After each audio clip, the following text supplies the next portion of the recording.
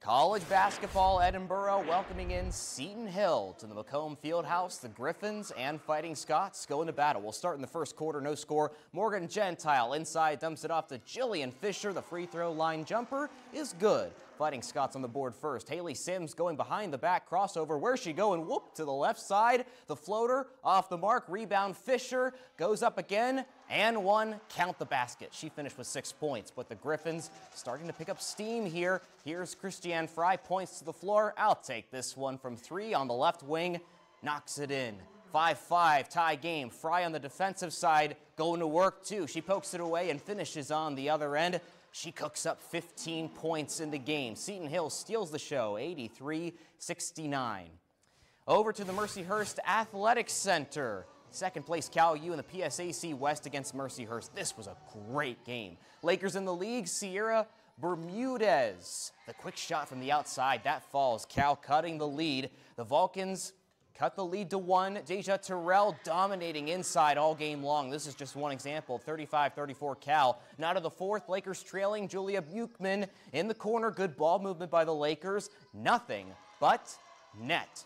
Just over 2 minutes left. The Lakers trail by 1. Bailey Coons from the top of the key. Dribbling in, spins, and finishes with the right hand off the glass. Mercyhurst with the lead again, but the situation comes down to this. Cal 55, Mercyhurst 53. 5.9 seconds remain inbound. Lakers can tie with a 2, win with a 3. Here's Danielle Grimm.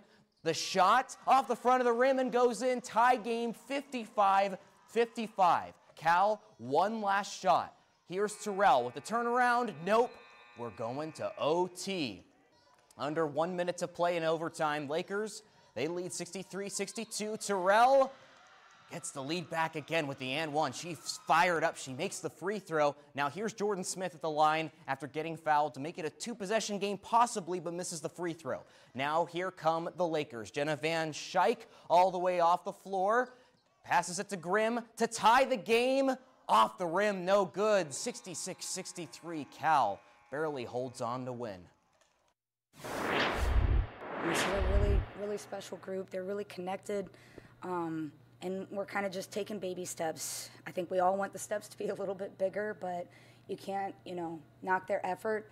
We probably could have helped them a little bit in some certain situations. I think it just shows that we're determined to win and we're going to keep fighting to the last second of the game. And everyone steps up, everyone wants to win, everyone wants it that bad. So it's a good thing to have.